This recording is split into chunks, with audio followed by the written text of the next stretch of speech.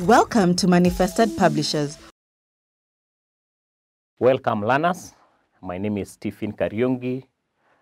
Today we are going to discuss a Form 3 topic in chemistry, and the topic is nitrogen and its compounds. Welcome. Before we get into the topic, it is important to understand what are the objectives of this particular topic, so that by the end of the topic, the learner is able to assess himself or herself and know whether he or she has understood the requirements of this topic. So the objectives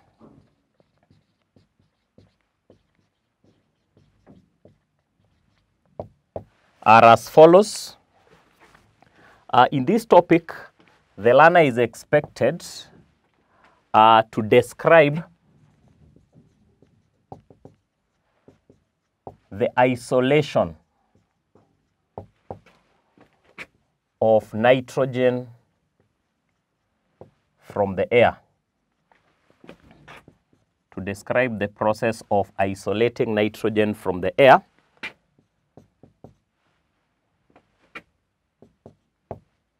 is in small scale and large scale. So a small scale is like in the lab, and the large scale is in an industrial setup. Number two, the learner should be able to describe the laboratory preparation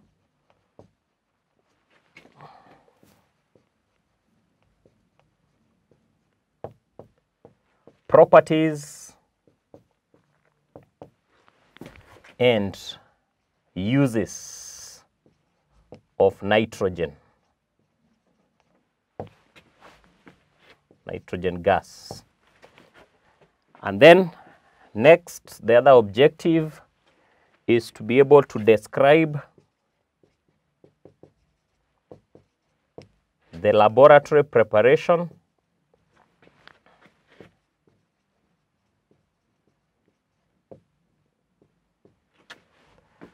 properties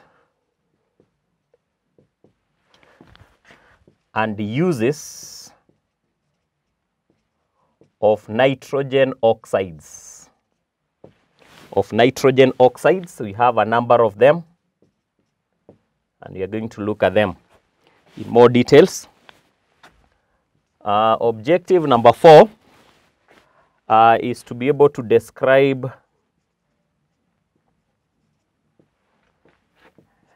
the laboratory preparation properties and uses of ammonia gas, which is one of the compounds of nitrogen. The next objective of this particular topic is to explain the difference in properties between ammonia gas and aqueous ammonia. So to be able to distinguish between ammonia gas and aqueous ammonia. Number 6, the learner should be able to describe the large scale manufacture and uses of ammonia.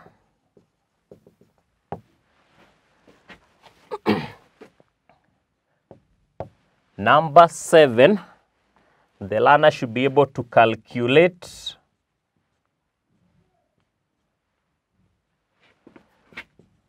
the percentage of nitrogen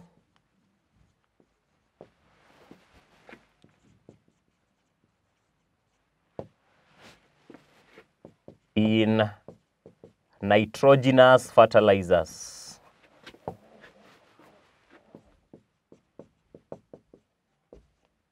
In nitrogenous fertilizers that are made from nitrogen.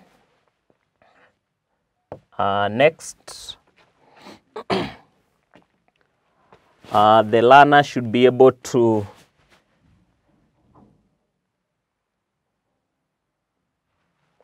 describe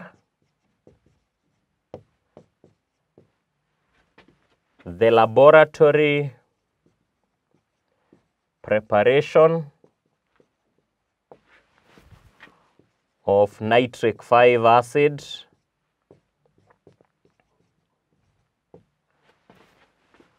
properties and uses. Next, number 9 is to be able to describe the large scale manufacture of nitric 5 acid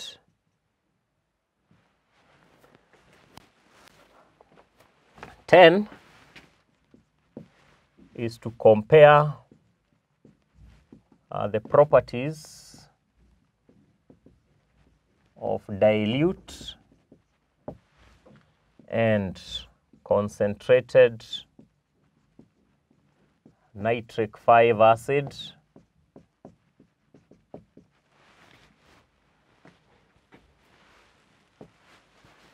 and lastly, number 11, the learner should be able to explain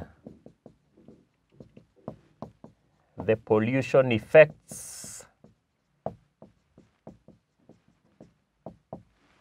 of nitrogen compounds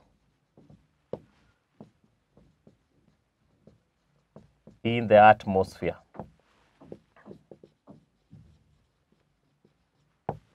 So those are basically the objectives of this particular topic: to be able to describe isolation of nitrogen from the air. How is nitrogen obtained from the air? Because that is the main source of nitrogen. Both in a small scale, that is in a laboratory isolation, and also in a large scale, what we refer to as the industrial isolation. Number 2, to be able to describe the laboratory preparation. This is now preparation, not isolation. There's a difference between isolation and preparation. So isolation is to obtain it from the air, where it's already there. But laboratory preparation is when it is absolutely not there, and you are required to use some reagents to prepare it. Then, of course, we discuss the properties and the uses of nitrogen. Number 3, to be able to describe the laboratory preparation, properties and uses of nitrogen oxides. So we have a number of nitrogen oxides, and we'll find out how are they prepared, what are their properties, and what are their uses. Then number 4 is to be able to describe the laboratory preparation, properties and uses of ammonia gas. Ammonia is one of the compounds of nitrogen, so we'll also find out how is it prepared in the laboratory.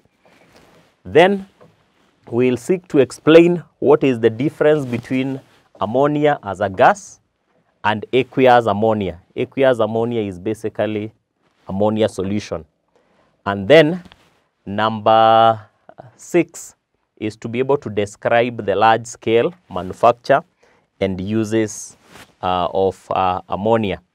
7, to calculate the percentage of nitrogen in nitrogenous fertilizers.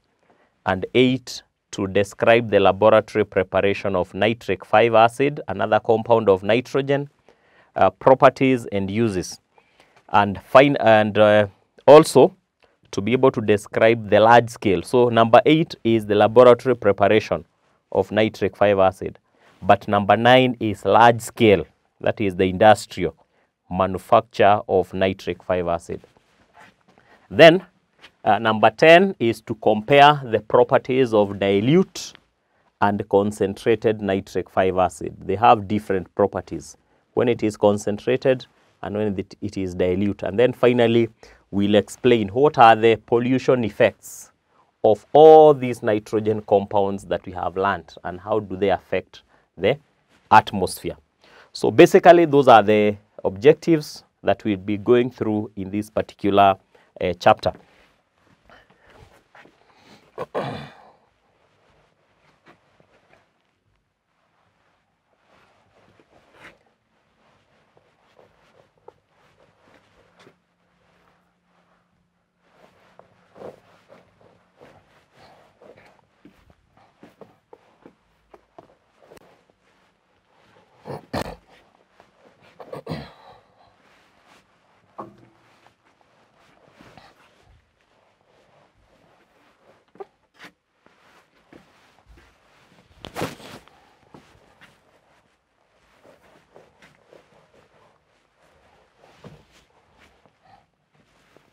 So after looking at the objectives, it's important to do a small introduction of nitrogen. First of all, we know that nitrogen is an element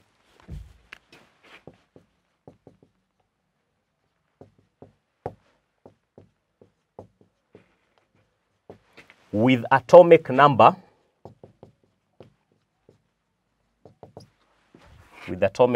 7. That is the atomic number of nitrogen, and is in group 5. Nitrogen is found in group 5. Just leave it there. Is in group 5.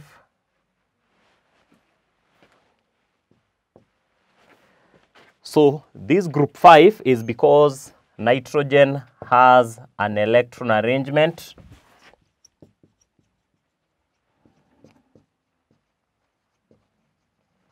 the electron arrangement is 2,5. That's why we are basically saying that it is in group 5. This nitrogen exists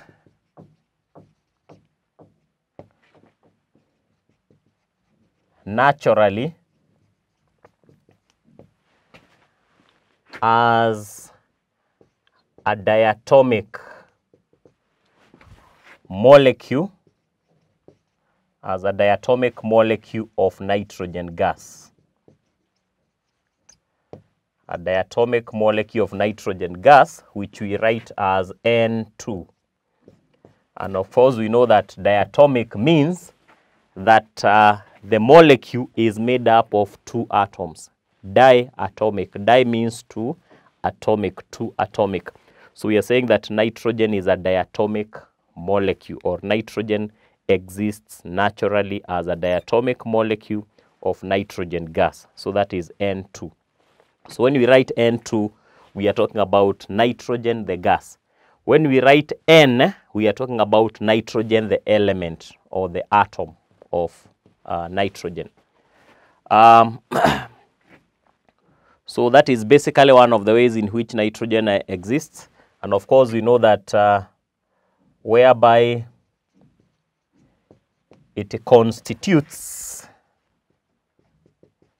nitrogen constitutes 78% of atmospheric air.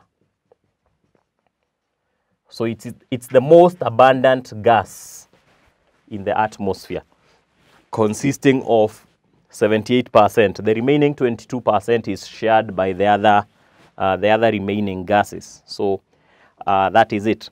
So we also have nitrogen also exists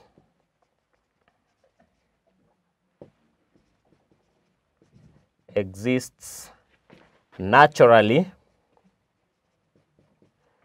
in plants and animals.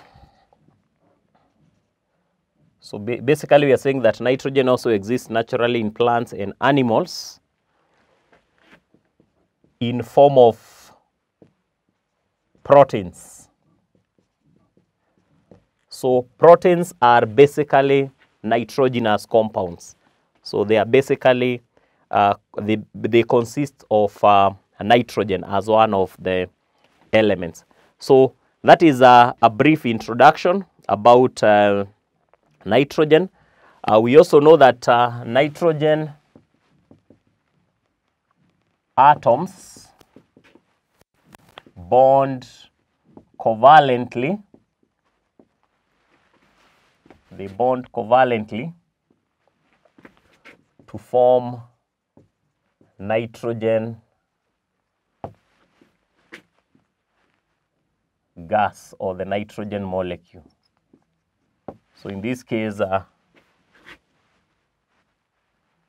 we have, if this is a nitrogen atom, it bonds to another nitrogen atom by use of covalent bonds through sharing 3 pairs of electrons.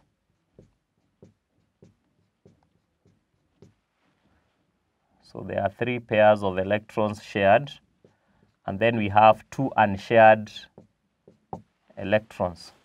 So we have what we call a triple covalent bond.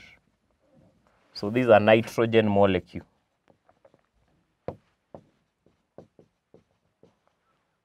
Which can also be written as N. Then we have a triple bond, and then we have that. So basically this is the structure of nitrogen molecule. 1, 2, 3, 4, 5, 6.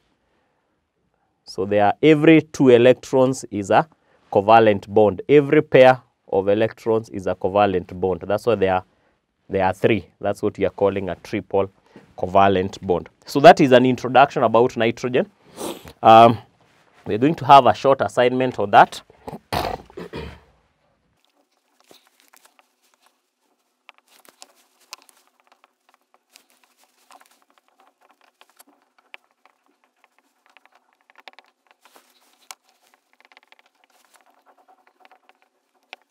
So the assignment, number 1, name 2 natural sources of nitrogen and its compounds.